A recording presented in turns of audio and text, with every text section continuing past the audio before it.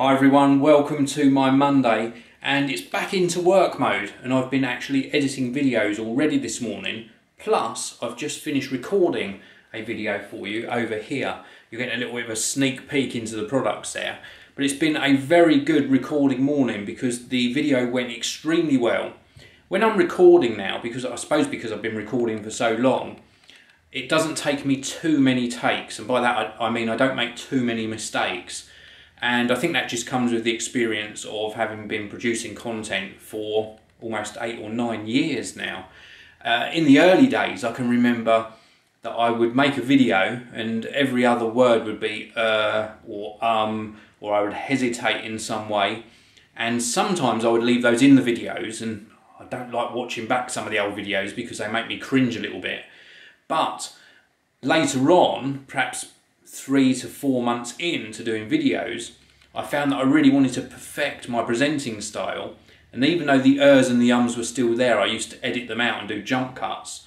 And then as time progressed, I found that I would perhaps pause a little bit more or have some interconnecting words I would use rather than the ers and the ums, so it sort of got a lot easier with time. And I get asked this a lot actually on Twitter and the comment section on YouTube. A lot of people ask me, you know, how do you get good at presenting? Do you need to do certain things? Do you script your videos, etc., etc.?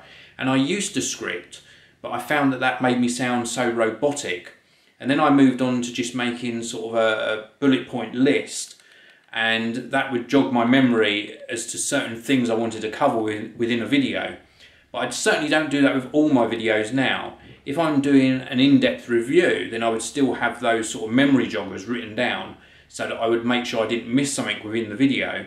But more often than not, because I've used maybe a product for 2 or 3 weeks, I know what I want to tell you anyway, and I tell it in a more natural manner. So that's how I do it nowadays. And with regards to how you get good at it, the main sort of advice I give people, including if you're wanting to know, is that just sort of practice. You can't get good at something unless you actually practice. And I even went through a stage in the first sort of 3 to 6 months where I would practice in front of a mirror, not even in front of a camera.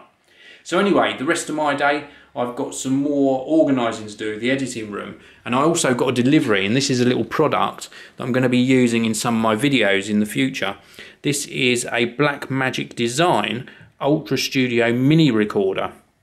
Now what I'm going to be using this for is you connect this via Thunderbolt to your computer, be that a MacBook Pro, or I can connect it to my Mac Pro, and then I've got an SDI input and an HDMI input, and I can actually input the video from my Panasonic GH4 camera, and I can either record that straight to hard disk or solid state drive, or in fact I can link this up to something like Wirecast and broadcast live on YouTube using my Panasonic GH4.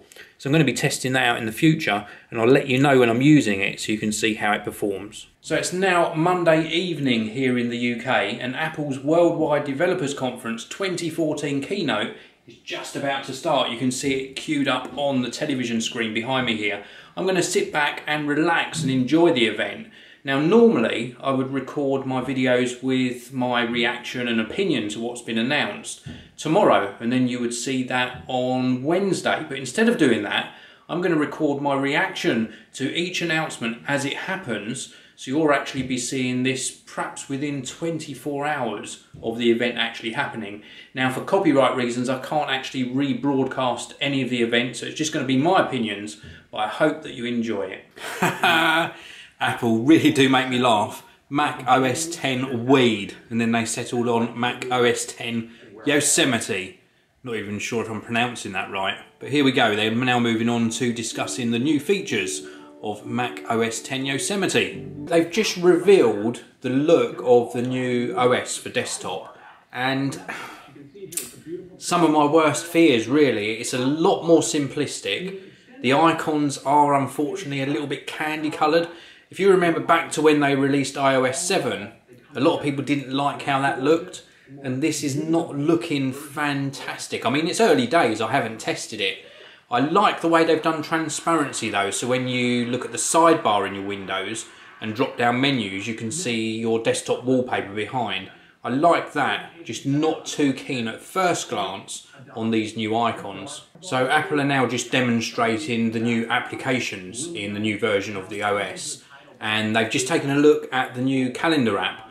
And one of the nice things that I really do like, a very positive move, is a new day view where it gives you your appointments sort of on the left and then previews of what that content is relating to on the right hand panel. So I think that's a really nice move. So now we've got details of a new service called iCloud Drive. Now, as well as being able to synchronise the usual documents you would associate with those, like the iWork applications, you can add your own folders and use it much like you would something like Dropbox. So that sounds really interesting. No details on pricing at the moment, because obviously if you're storing lots of files in iCloud, you're going to use a lot of data capacity. But it's something that has made me think, you know, I use Dropbox a lot at the moment and I rely on it for moving files around. So maybe if Apple get this right, it will offer me something new to maybe switch across from Dropbox and use iCloud Drive instead. So that's really good. And now Apple are detailing the new version of Mail. And one of the key points, and I'm going to hold them to this, one of the key points they said about is that they're going to concentrate on the simple things, and they actually said reliable syncing. Now, for a long time now in macOS 10 Mavericks, I've had so much problems with synchronizing Gmail. You find things don't show up, messages don't show up, you go into your drafts folder, your drafts don't show up, you go back to the main inbox and lots of messages have disappeared. I really hope that Apple have got it right this time. Oh my goodness, that is absolutely amazing what's just been announced. Now, if you envisage using the Messages application or iMessage on your Mac at the moment, when you are talking with somebody using iMessage on your iPhone, and then you open up maybe your MacBook Air or your MacBook Pro, you can continue that conversation within the Messages application. Well, if you've received a text message, so not an iMessage, but you've received a text from somebody, that had to remain on your smartphone or on your iPhone. Well, now you can actually continue SMS message conversations within the Messages app on your Mac as well. And not only that, but you can also accept phone calls on the macOS desktop. Wow, that is absolutely amazing. So Apple have now just moved on to discussing iOS 8, and at the moment they're just talking about how you can respond to notifications.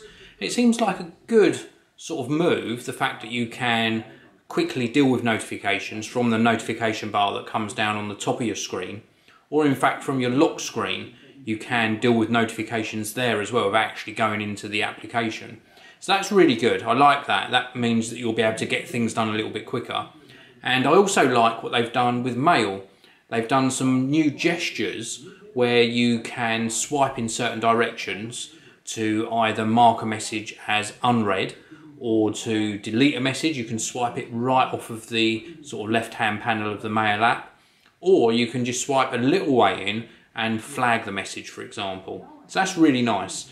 At the moment, the other things that they're actually detailing in iOS 8 aren't that great. They're a little bit underwhelming for me at the moment, but I'm going to watch a little bit more and just see whether something really catches my attention. So we are now midway through the presentation of iOS 8, and so far it's still not made me that excited. There are a couple of features though that I really like. One of them is family sharing. So whereas people at the moment might have the same sign-in to their app purchases and share that with their children, so that the children don't have to duplicate that same purchase, now you can have separate Apple ID sign-ins, but actually share applications and purchases and rentals between other family members, as long as they're using the same credit card information. So there's still that requirement. But when one of your children, for example, make a purchase on their device using your credit or debit card, you are notified on your device asking for permission for that purchase to be sort of granted. So that's really nice, I like that. And then they've also detailed a new photo app where when you take photos on your iPhone, they are stored in the new iCloud Drive, as opposed to using PhotoStream, from what I've sort of made from it. Now, I thought that PhotoStream enabled you to access photos that you're taking on your iPhone on your other Apple devices. So this new photo app is sort of duplicating that functionality, but actually storing the photos you take on the iCloud drive instead.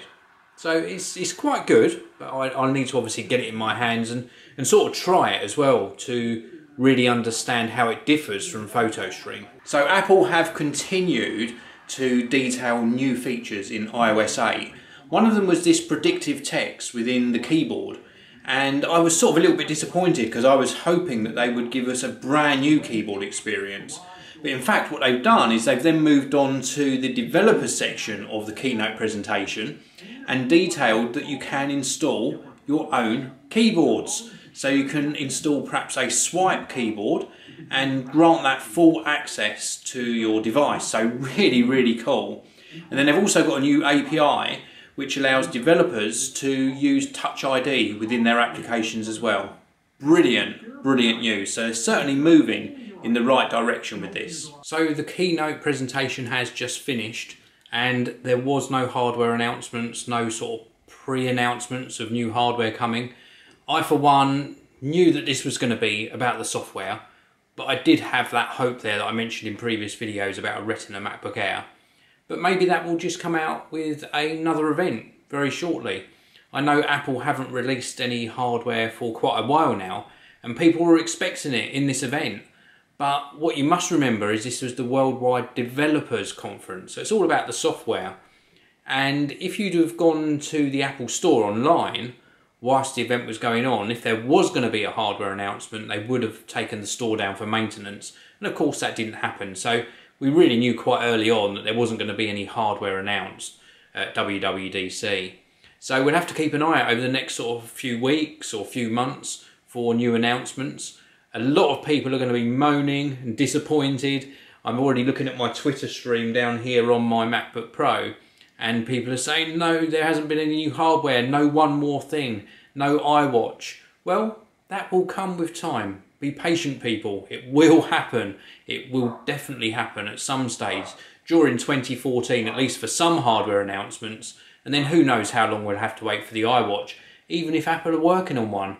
I'm sure they are, but it's all been rumours, as we know. So that's it for my sort of evening of Apple entertainment. I'm going to watch some regular television now. Let me know what you thought of the Apple announcements in the comments section below.